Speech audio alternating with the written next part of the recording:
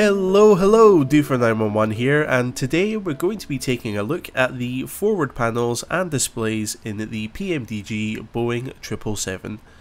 So before we get into the details, I'm going to start by saying that I will be using a lot of jargon, and as I said in my previous video, this plane is not really suitable for complete beginners to aviation because it's so fantastically detailed and realistic. Therefore, if you are new to flight simulation, or even if you're experienced and don't understand some of the terms that I use, I would highly encourage you to check out my tutorials playlist. Each video in that playlist was carefully designed for complete beginners to aviation, taking you through the basics up to being able to understand how to fly something like this aircraft. So with that out of the way, let's crack on with learning about the different areas of the flight deck in front of the pilots. Up at the top we have this long thin area called the Glareshield, which protrudes forward towards the pilots. These areas directly in front of the pilots are the left and right forward panels. Between those is the center forward panel. We will also briefly take a look at the left and right side panels, which sit to the side of each pilot. On the forward panels, you will see 6 display screens which give pilots plenty of information about the flight and the aircraft's state and condition. On the far left and right are the left and right outboard displays. Next to those are the left and right inboard displays. In the middle we have the upper center and lower center displays. Now, in the 777, pilots have a lot of control over the information that is shown on each of these screens, which is something that we'll take a look at later. However, under normal circumstances, the outboard screens are used to show the primary flight display. This contains all of the critical information needed to fly the plane, such as its speed, attitude, and altitude, amongst other things. The inboard screens are typically used for the navigation display, which gives pilots information about their route and waypoints, and also shows any areas of poor weather in front of the plane. The upper middle display normally shows the EICAS or EICAS, which stands for the Engine Indicating and Crew Alerting System.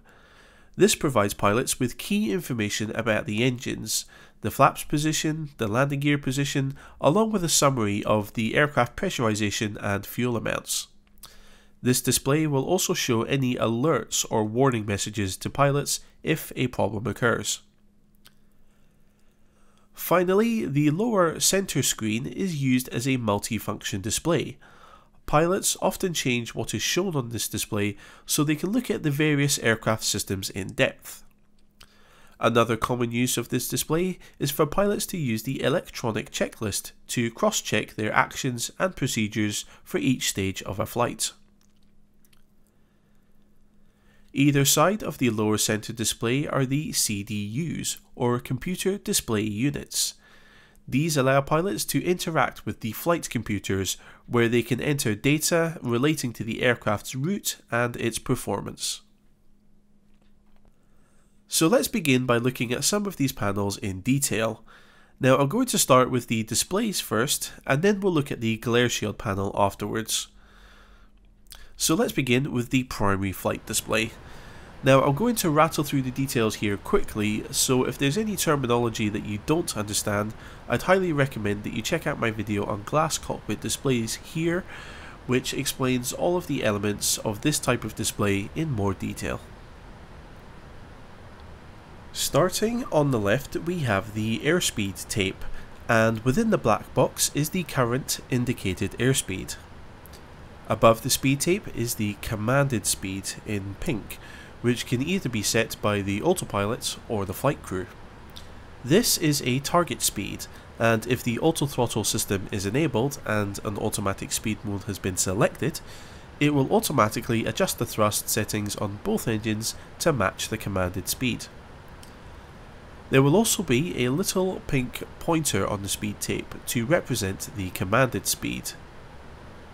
At the bottom of the speed tape is an alternative speed measurement. When the aircraft is in the cruise phase of flight, this is shown as a Mach number. When the aircraft is below a certain speed and altitude, the aircraft's ground speed will be shown here instead. In the middle we have the attitude indicator.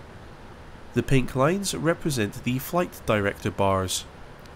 If a particular heading or altitude has been selected, the flight director bars will move, indicating what attitude the aircraft needs to meet the selected heading or altitude.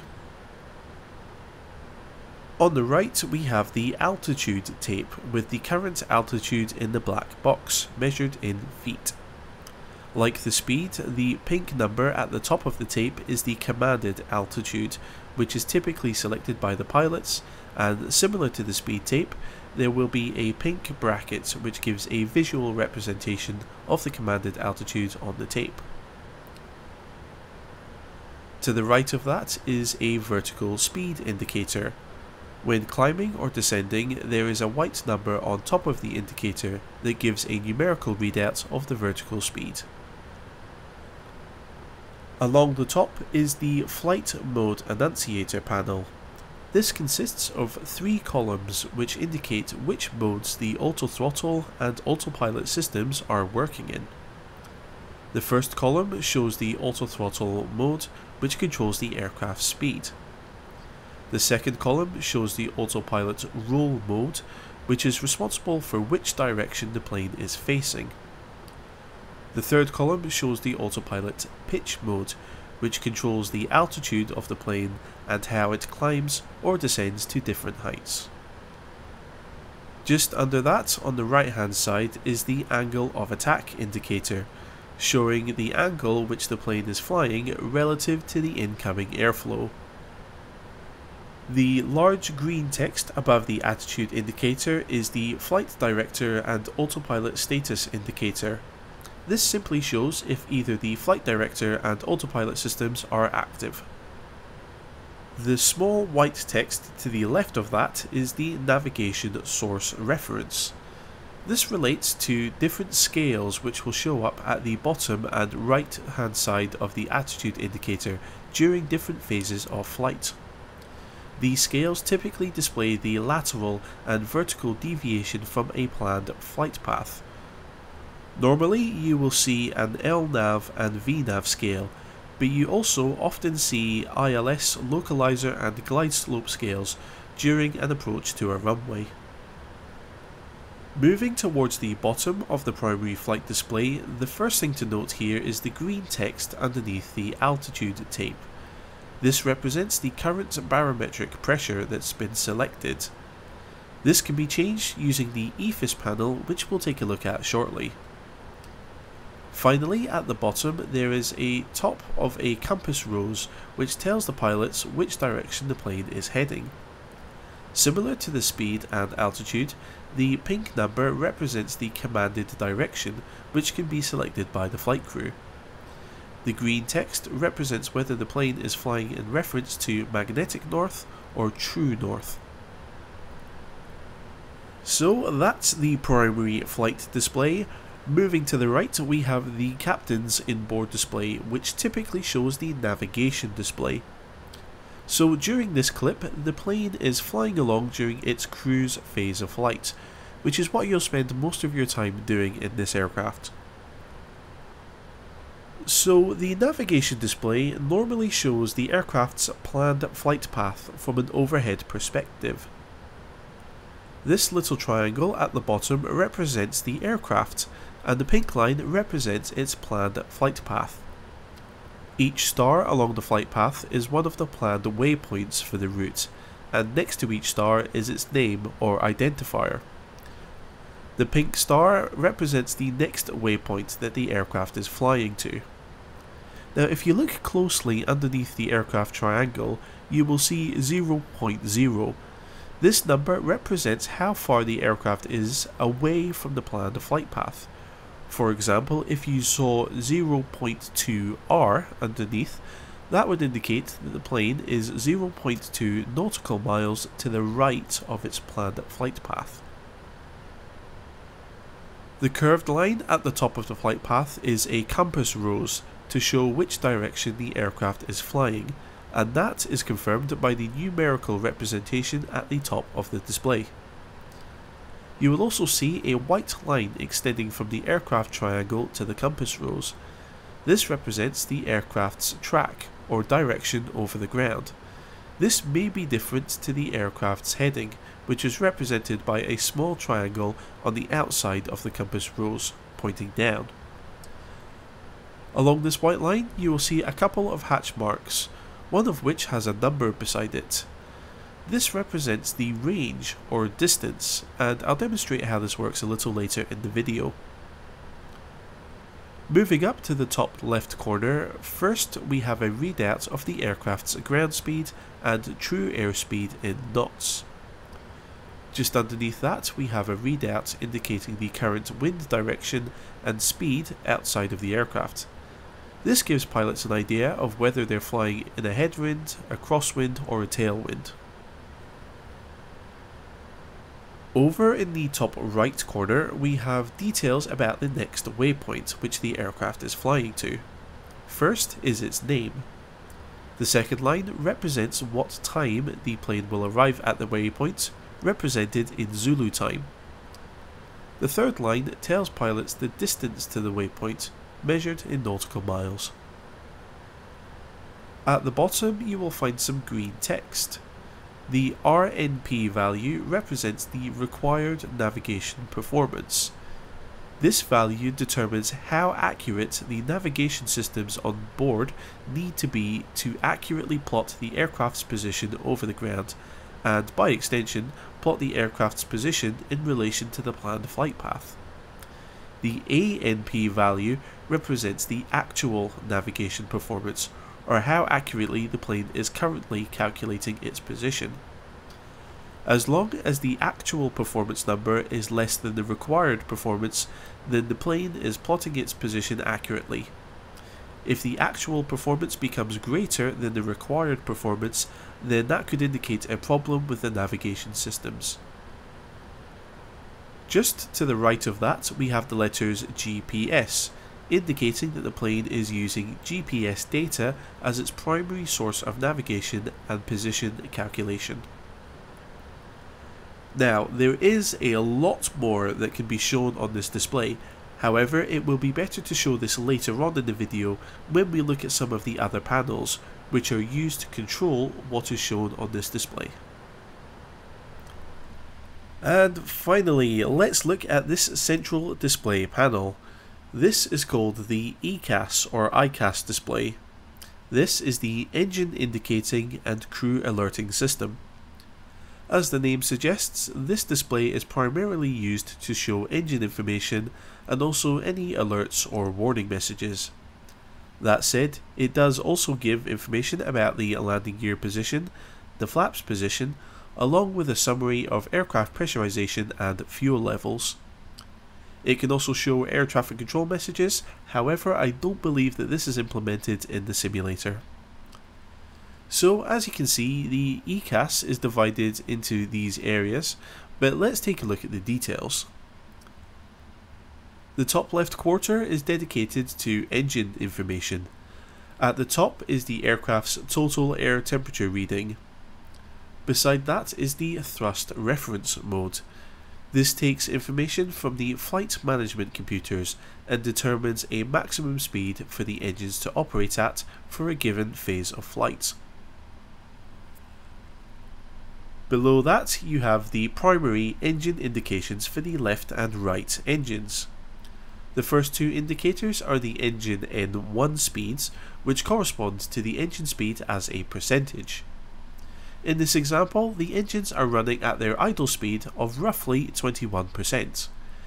If I move the throttles up here slightly, you will see an indicator on the outside which represents the throttle's lever position. The engine will then speed up or slow down to match the throttle lever position. The green numbers above each indicator represent the maximum speed which the engine can run at, as determined by the flight management computers and the thrust reference mode above.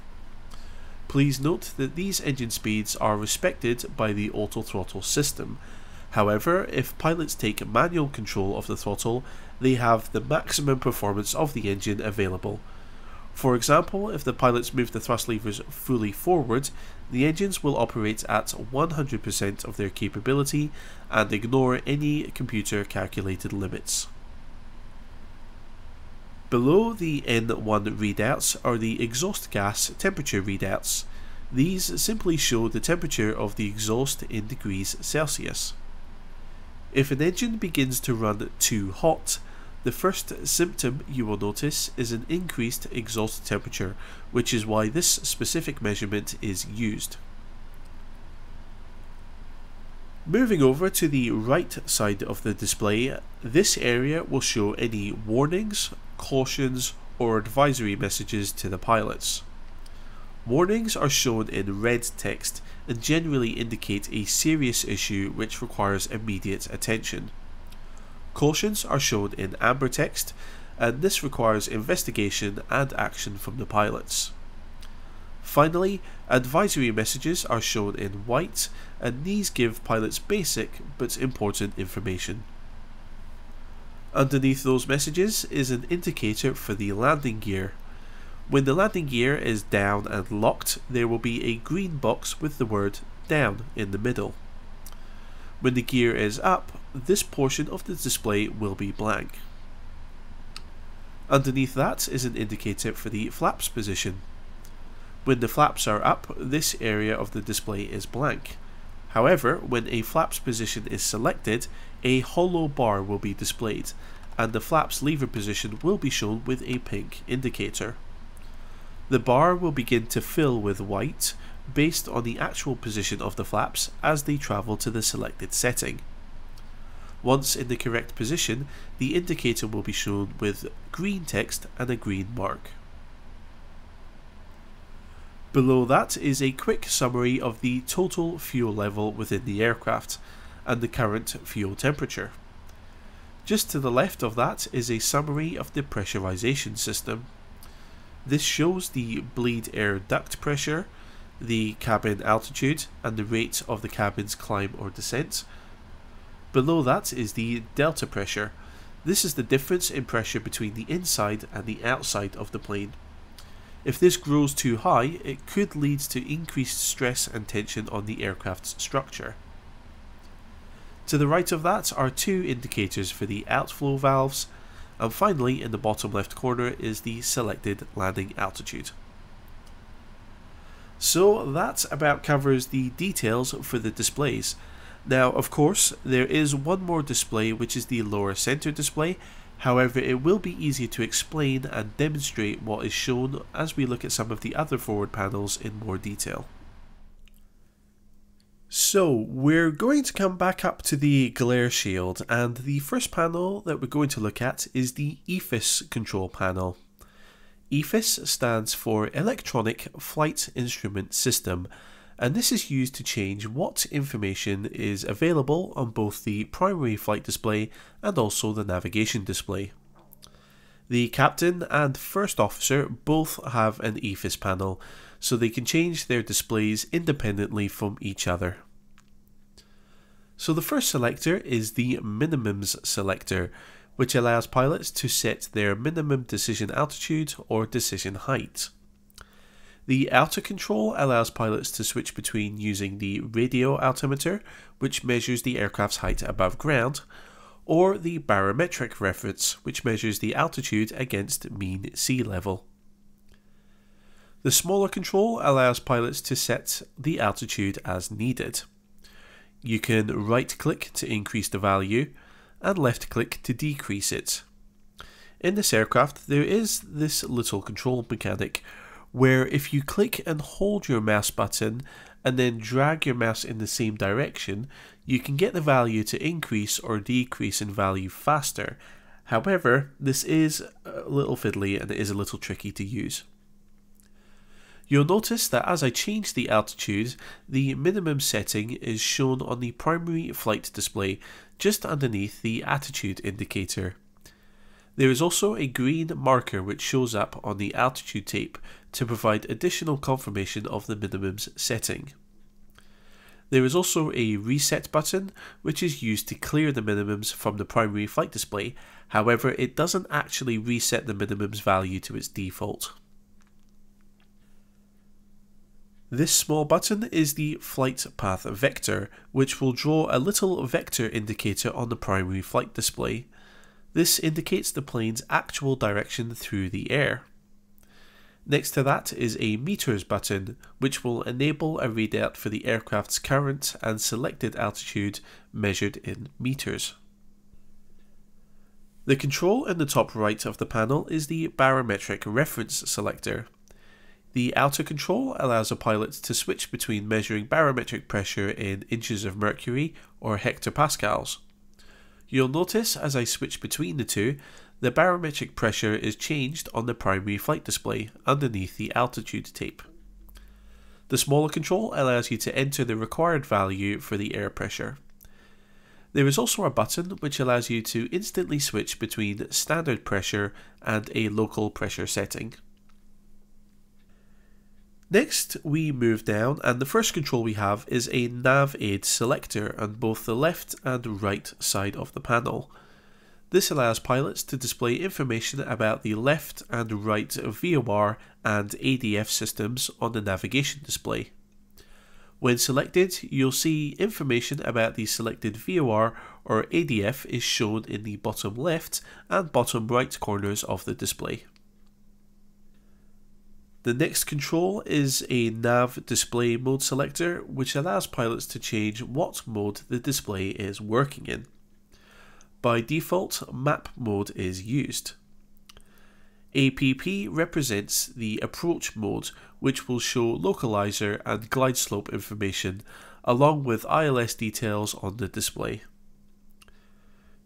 VOR mode will show VOR navigation information and details of the VOR station currently being used to navigate.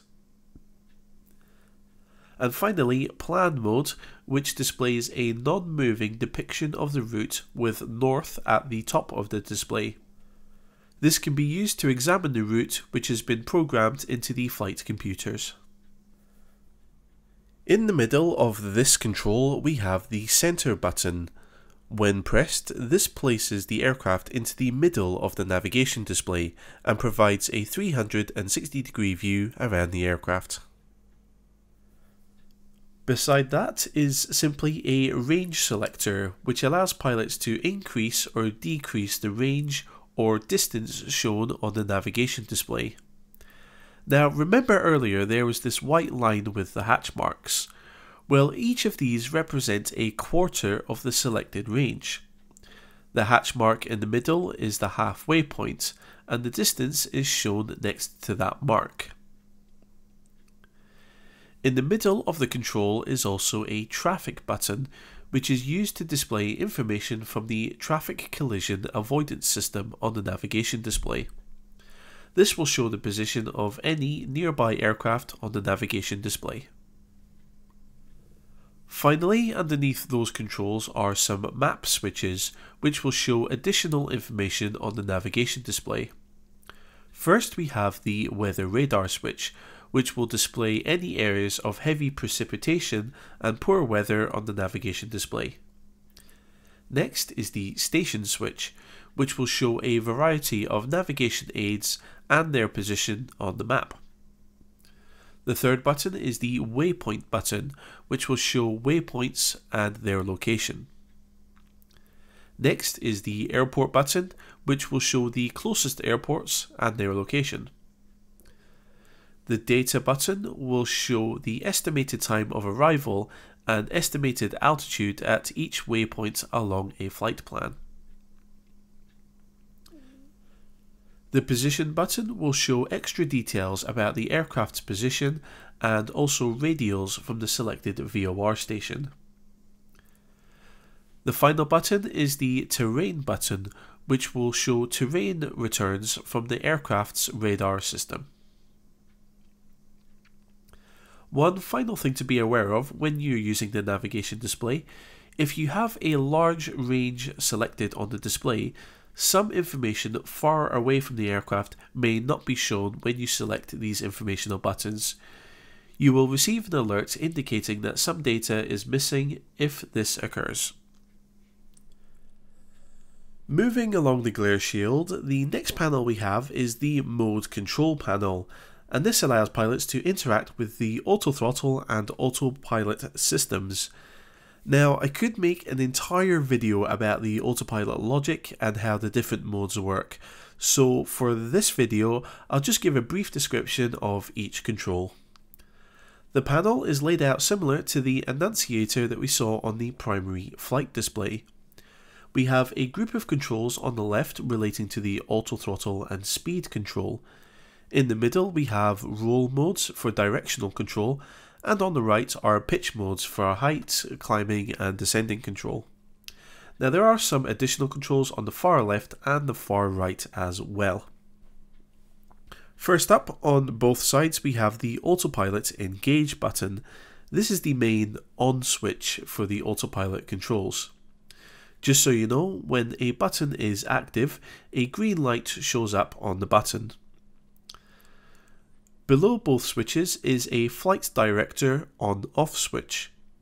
The flight director looks at what the intended flight path is and calculates what roll and pitch angles are required to achieve that flight path. It will then send those signals to the primary flight computers, which translate those instructions into actual movements of the flight control surfaces. The flight director can also be used in manual flight to give pilots guidance as well.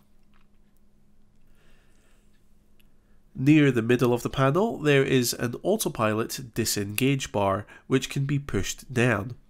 As the name suggests, this disengages the autopilot systems and prevents them from being activated. The bar can be returned to the up position, and this allows the autopilot systems to be re-engaged again. Anytime the autopilot is disabled in flight, a warning will be given and an alarm will be heard.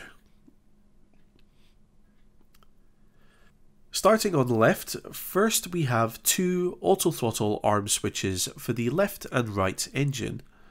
When they are in the up or armed position, the autothrottle system is prepared and ready to take control of the engines. Below that is the climb or continuous thrust switch.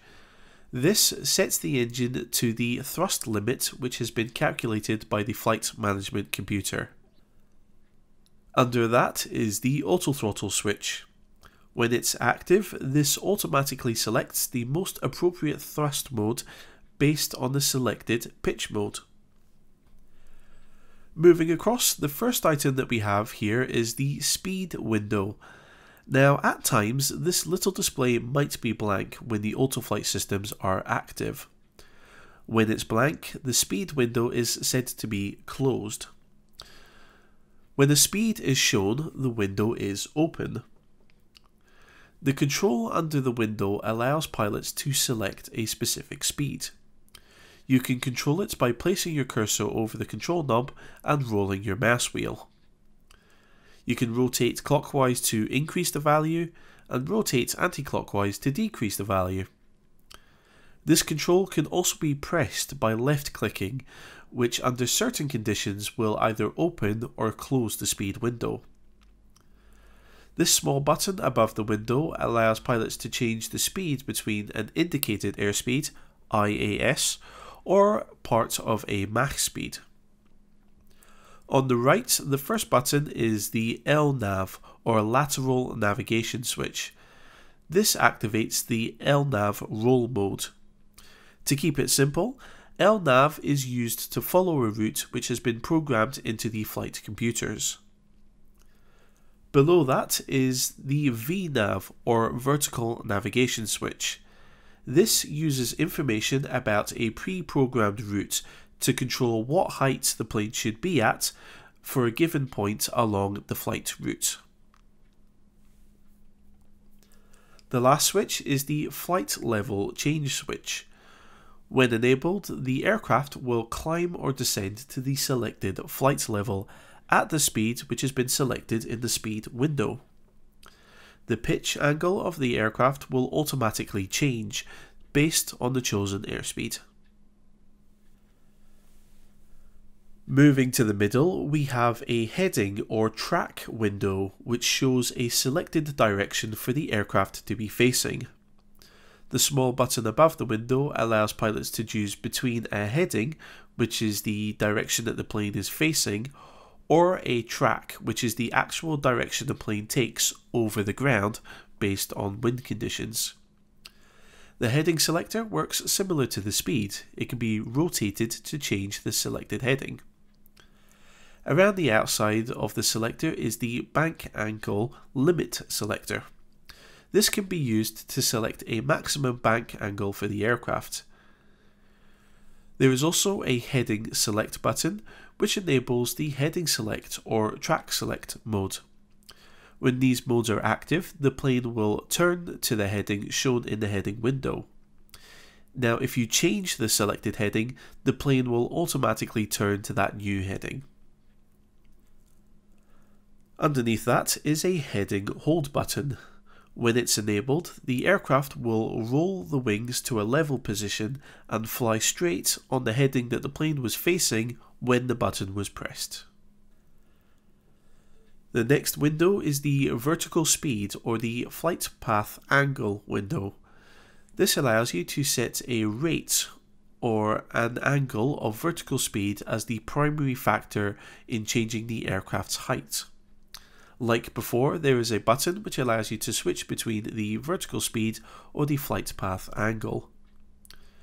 The control below the window is a scroll wheel, similar to the one that you have on your mouse, which allows you to increase or decrease the value in the window. The button linked to the control is the vertical speed or flight path angle switch, which enables and activates the respective mode. The last window, as you can probably guess, is the altitude window, which shows the selected altitude. As before, the knob here allows you to increase or decrease the value.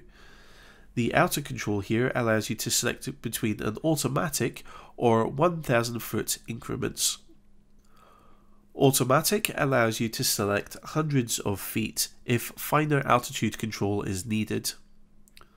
The altitude selector can also be pushed in with a left click. This is normally done to initiate an altitude change to a newly selected altitude. The switch underneath that is the altitude hold switch, which enables the altitude hold mode. When this switch is enabled, the aircraft will level off and hold the altitude that the aircraft was at when the switch was pressed. The last couple of switches can be used when performing an ILS approach to a runway. The first button is the localizer switch, which will arm or enable the localizer roll mode. This allows an aircraft to follow a localizer radio signal from an ILS system. The last switch is the approach switch. This will arm the localizer roll mode, but also arm the glide slope pitch mode. This allows the aircraft to track both a localizer and a glide slope radio signal to perform an ILS approach down to a runway. The last panel here on the Glareshield is the Display Select panel. Pilots can use this panel to change what information is shown on particular displays. Now, what you can see at the moment in the middle of the screen is a pop-out of the lower center display, which I can use to demonstrate this panel in action. First, I'm going to highlight these switches here, which are called the display switches. Each switch shows a different page of information. The first page is the engine page, and this shows more details and measurements from the left and right engines. Next is the status page, which shows information about the hydraulic system, the APU, the oxygen system, and also shows some informational messages at times. At the bottom are three more important switches. The first one is the checklist page. This allows pilots to interact with the electronic checklist. You'll also notice these grey tabs at the top and this pink crosshair icon. Both pilots have a little touchpad on the central console which they can use to move the crosshair like a mouse cursor. Now if you move your mouse cursor over the display, you can also move the crosshair. If you click on the grey tabs, you can view different pages and menus within the checklist. The next button brings up the communications page, which allows pilots to interact with the communications system on board, such as the EICAS. This is like a text message service that is used within aviation, so pilots can send messages to their airline or to air traffic control. Now unfortunately, by default, you can't really use anything within these pages. However, it might be possible to do so with third-party add-ons which make use of this feature. Unfortunately, it's not something I've really looked into in any depth. The final page is the navigation page, which brings up a copy of a navigation display. In the middle, we have a selection of 7 or 8 buttons, which are the synoptic displays.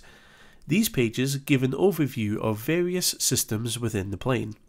To go through them quickly, we have the electric system, the hydraulic system, the fuel system, the air conditioning and pressurization system, the doors and their status, the landing gear, and also the flight control surfaces. There may also be an 8th button on some aircraft, depending on how they're configured, which gives you a camera view. Some 777 aircraft are fitted with 3 cameras which look at each of the landing gear to give pilots assistance in maneuvering the aircraft on the ground. The 3 buttons at the top of the display are the multifunction display selector switches. These allow pilots to choose which display they want to change: the left inboard display, the lower center, or the right inboard display. The light shows which display is currently selected. For example, I can go over to the left display and select the engine page. I can go to the lower center display and then select the electric page. And then on the right display, let's say the fuel system. The final button on this panel is the cancel and recall button. This allows pilots to cancel any alerts which show up on the EICAS display. They can also recall any alerts which have been cancelled and get them to show on the screen again. It's quite common for aircraft to show alerts on the ground after the engines have been switched off, because the engines provide power to many different systems on board. So, when the engines are switched off, a lot of these systems are affected to an extent. Before we finish up with the Glareshield, there are a couple more controls to be aware of, which are not in the central area of the panel. Firstly, on both sides we have the master warning and caution reset switch. When a warning or a caution occurs, an audible alarm will sound, and this switch will light up. Pilots can press this switch to extinguish the warning light and silence any alarms. Underneath that, we have 3 buttons which are connected to the aircraft's data link system. Pilots can use these switches to respond to a message with an accept or reject message. They can also press cancel, which will remove the message. Now again, because the data link and communication system doesn't appear to be modelled by default, these buttons don't serve much purpose at the moment, but they might be useful in the future. I do know that PMDG are working on their global flight operations product, which may make use of this feature. Finally, if we move to the outside of the Glareshield, both pilots have 3 small controls. First is a microphone button, which in real life is a push-to-talk button, so pilots can speak to air traffic control. In the simulator, however, it is a shortcut to open up a 2D communications panel, which allows you to change radio frequencies, configure the radios and the transponder, along with a weather radar panel. The middle control is a map light switch, which illuminates a small area to the side of the pilot seat. And finally is a clock button, which acts like a stopwatch button. Press once to start the stopwatch, press again to stop it, and press a third time to reset the stopwatch. So with that, that's every control on the Glareshield covered. So now let's take a look at all of the controls on the forward panels. What we'll do is start on the far left beside the captain's seat and sweep around to the front of the flight deck. So the first thing we can take a look at is the oxygen mask. Now we can't do much with it in the sim, however we can use the test buttons to simulate checks of the oxygen mask and oxygen flow. Moving forward, we have two light controls. One for the chart panel, which is this small clipboard area above, and the other is for the work table, which is a small foldable table down below, which you can't use in the sim. This small item here is simply a ventilation duct. Underneath that though, we have the nose wheel steering tiller. This allows pilots to move the nose wheel through its full turning range of motion when the aircraft is on the ground and turning at a low speed. Rotate clockwise to turn right, anti-clockwise to turn left. Beside that is another clipboard area where pilots can store charts and other important paperwork. Nowadays, it's likely that pilots will have some sort of tablet device where they can have an electronic flight bag which contains digital versions of charts and aircraft performance calculators. Moving forward to the next panel, we have a handful of controls. First, we have heater controls for shoulder and foot heaters. Below that, we have brightness controls for the outboard and inboard displays. The final control is a light control for the forward panels. The outer knob controls the integrated lights, which controls the brightness of the text on the panel. The smaller knob controls the floodlights, which illuminates the whole forward panel area with an external light. Moving into the forward panel, the first controls we have are three switches. The top one is the navigation source switch. The second one is the display control source switch. The third switch is the air data and attitude data source switch. Now all three of these switches allow pilots to select alternative sources of information for each system in the event that a problem occurs with a primary system. Beside that is a chronograph, a clock giving pilots time information and stopwatch functionality. This can be controlled with the little clock button above on the Glareshield. The outboard and inboard displays we already know, but hiding underneath them are a couple of items. First is the brake accumulator pressure indicator. This shows how much pressure is in the braking system, which is very important. If you've got no pressure, you've got no brakes. The gauge has a little warning light just above it as well. Moving across, there is a little plaque with the aircraft's registration on it. Alternatively, you may see the aircraft's SELCAL code, or Selective Calling Code. This allows air traffic control to send a radio signal to an aircraft which is flying in a remote area. The pilots will hear a tone over the radio, prompting them to respond to air traffic control. Next to that is an inboard display selector. This allows pilots to choose which screen they want to display on the inboard display. This is typically only used if there's been a failure within the display system. And finally, beside that is the heading reference switch. Under normal circumstances, aircraft navigate in relation to magnetic north. However, pilots can force the plane to navigate in relation to true north with this switch. Now to the right of the inboard display, you will find the standby instruments. In this example, there is a single electronic standby instrument, which is essentially a miniature version of the primary flight display. Some aircraft operators may have 3 analog instruments instead, which is why there are 3 spaces to install these instruments. Moving over to the right side of the cockpit briefly, everything is pretty much the same except for this little selector switch here. This is the FMC selector, and it can be used to select the left or right flight management computer to give guidance commands to the control systems. Auto tells the system to automatically switch between the two if one were to fail.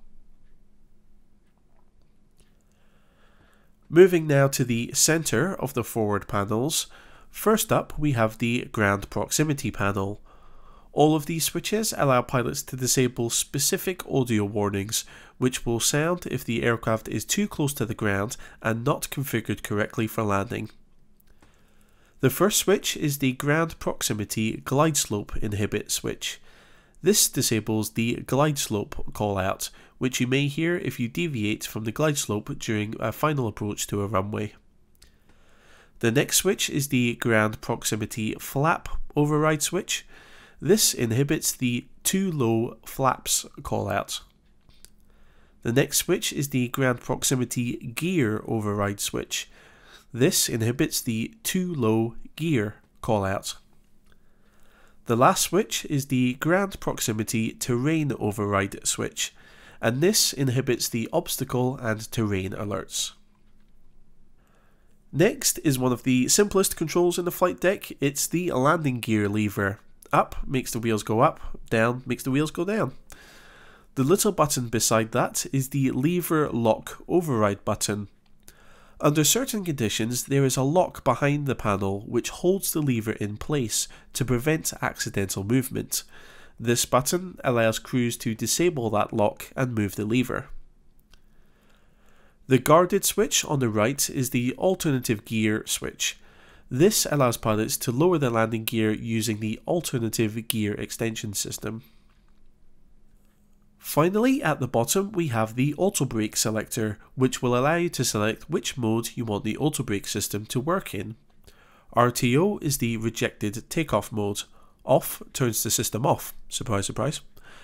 Disarm will disengage the auto brake system and release brake pressure.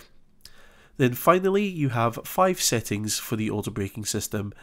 Now there's an important distinction here, is that each setting represents a rate of deceleration, with number 1 being the lowest, giving more gentle braking, max auto being the highest, meaning a fast deceleration and aggressive braking.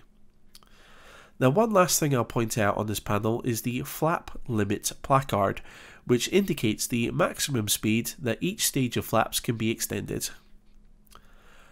Okay, we're almost there, only a few more bits to point out.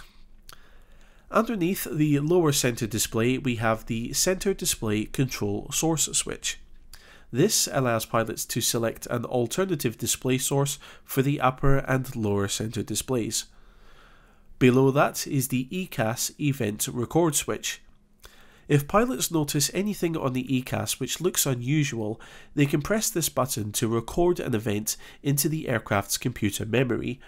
Then, after a flight, they can ask a maintenance team to assess the memory and assess the event. And finally, we have the upper and lower display brightness control switches. For the lower display, the smaller knob adjusts the overall brightness of the display, whereas the outer rotating control adjusts the brightness of only the weather radar and terrain radar returns, when those are visible on the lower center display. And that brings us to the end of this overview of the forward panels. Now, I know there's been a huge amount in this video, so if you've stuck with me until the end, thank you so much for watching this all the way through. I honestly admire that you're taking the time to learn this aircraft in this level of detail, and it will help you appreciate everything that it's capable of. Moving forward, in the next video we're going to be moving along the center pedestal, where we will take a look at the control stand, which contains the thrust levers along with some other controls, and we'll also move towards the center aisle stand, which mainly contains radio and audio controls. So until the next time, thank you all very much for watching, take care out there, and I will catch you all later.